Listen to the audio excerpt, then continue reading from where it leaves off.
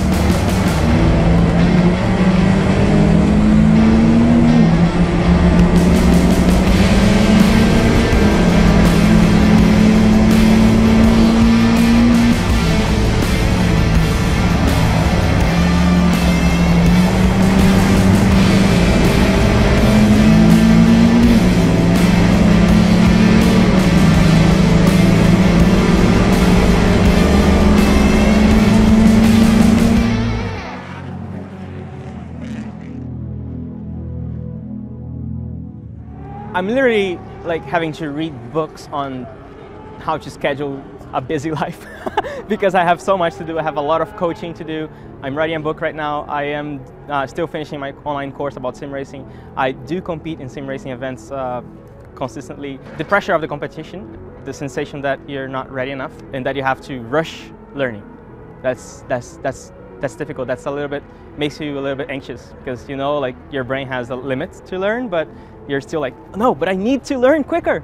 Like this is quality, this is race, I'm here and I'm still like learning the track, I need to. So there's this pressure slash rush slash anxiety, but it's, I mean, you have to deal with it. So that puts you easy top 3. But where are you starting? P9, I don't care where I'm starting. I just want to like have fun. Oh yeah, of course. And if I get the pace, I will naturally pass more and more cars and finish ahead. So yeah. It's a long race. It is a long race. It is a long race, but obviously, if you got the pace for podium, don't fight it. Come along. Come along.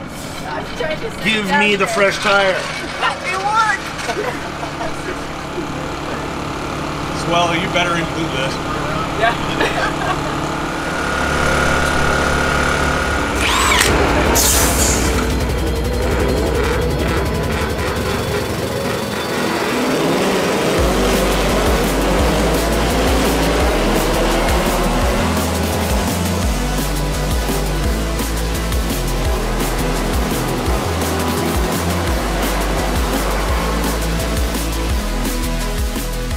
Production en troisième position. In third place, de numéro 05, number 05, Nathan Block.